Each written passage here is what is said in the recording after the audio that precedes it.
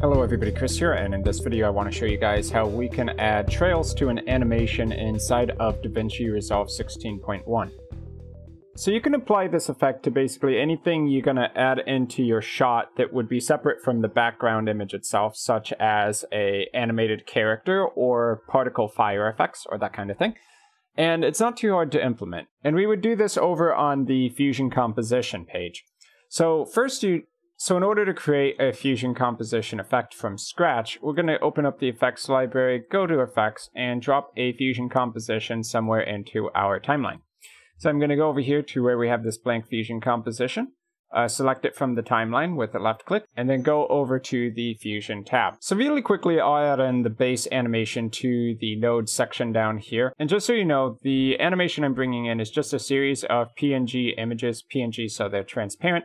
And if you bring in a group that's numbered like this into the media pool, then you can actually drag the animation all as one item into your node editor, and then that can be your import animation. So with these images brought in as a node, we're going to want to assign them to an image plane for display purposes. So I'm going to right click and do Add Tool and go to 3D Image Plane, feed the media import into the image plane so that it has data to display. And then we're going to need to render that image plane out so that it can finally be connected back into the media output. So if we have this set up at this point, and we go to frames 0 through 4, we should be able to see that animation very briefly.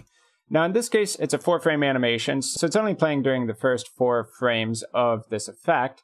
If we want that to loop, we can click on the media in and check loop. And now it's going to loop for the entire duration of this effect. In this case, that's fine since it's just a walk cycle animation.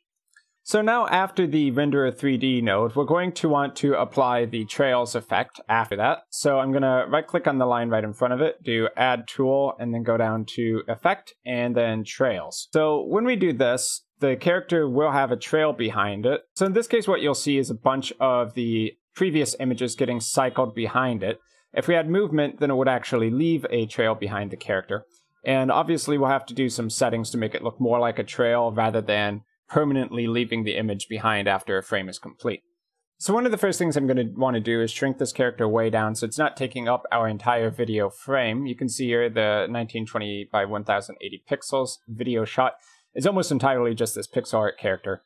So I'm going to go to the image plane, go to the transform tab, and scale it way down to something like 0.25, and that shrinks our character dramatically. Next, I want to set the initial position of our image plane over to the left so that the character can walk over to the right across a certain number of frames. So I'll just move this over here to about -1.6 so that it's off the screen, and then I'll keyframe that. I'll go to about frame 60. So that it's faster than in the original clip I was showing you guys at the start. And I'll move it over to about +1.6 so that it goes from just off the left side of the screen all the way over to the right. And then I'm also going to take the render end time and I'm going to change this to, I think we want 60 frames, it may be 59. One of those two. Okay, so let's go to frame 0 and hit play now and see how that looks. Assumably it should end at frame 60 here and then cycle. Okay, yep, that looks about right.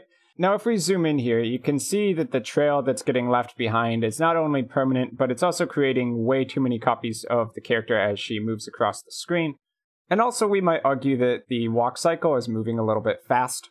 So the easy thing first, if you want to slow down your animation, then you can right click in front of Media 1 and go to Add Tool, Miscellaneous, and then Time Speed. And with this node, you can slow down the speed of the animation that's playing. So I could make that 0.5 and make it move at half speed. You're going to want to change interpolation mode to nearest rather than blend, because if you have it on blend mode, then it will kind of create its own after image that's similar to trails. But in this video, we're going to be customizing it purely with trails, so we don't want that time speed after image. And now we can start working on the trail itself. So over here on trails, we have a bunch of settings we can play around with.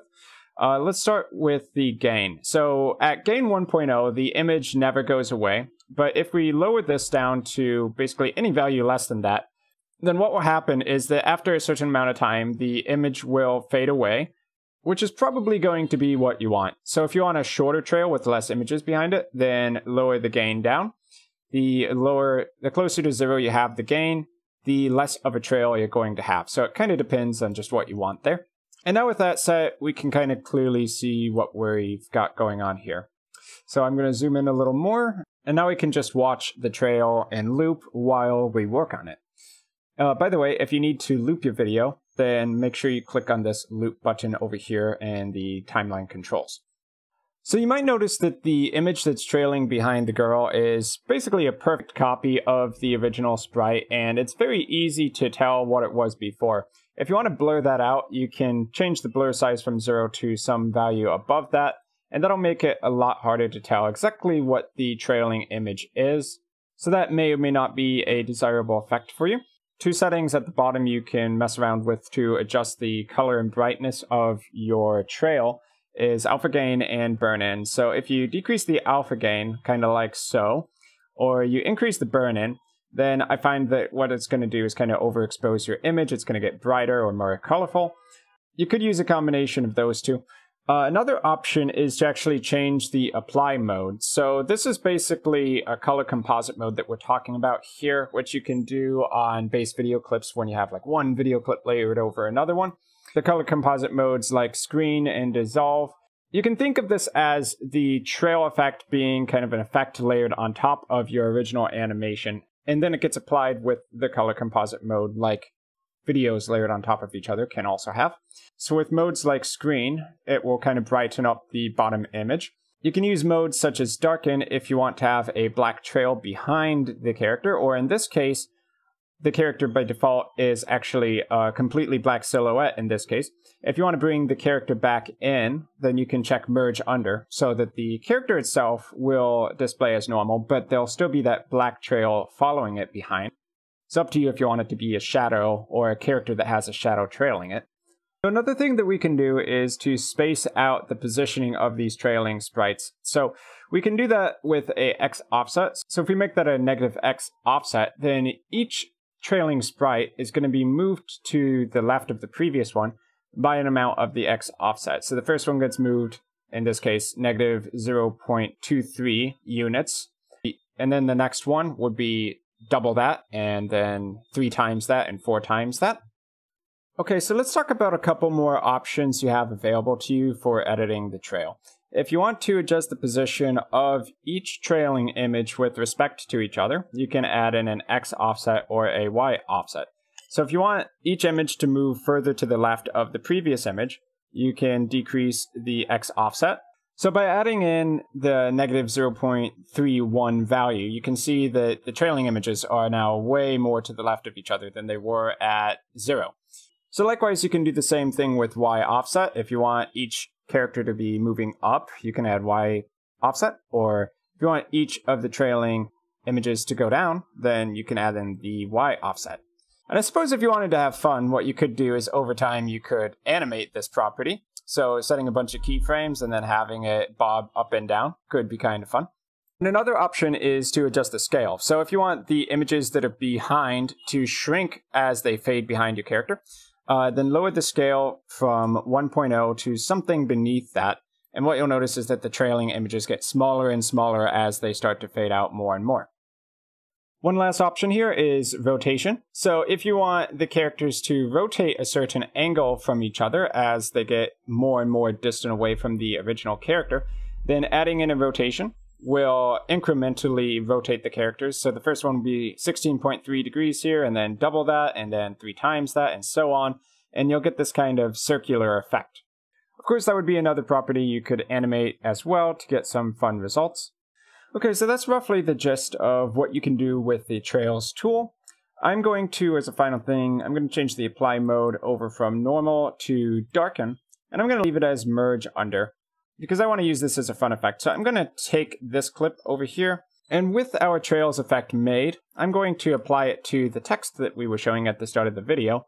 And what will happen now is that the character won't be visible until she's walking over our Trails text here, and then she'll appear as a black shadow. So I think this should give us an interesting video effect once we go ahead and export it and get everything as it should be. So that's pretty much going to be it for this video on Trails. Obviously, there's a lot of uses you could do with this kind of thing. So I hope that this tutorial is helpful for you guys. I've been Chris, thanks for watching, and I'll see you guys in my future video content.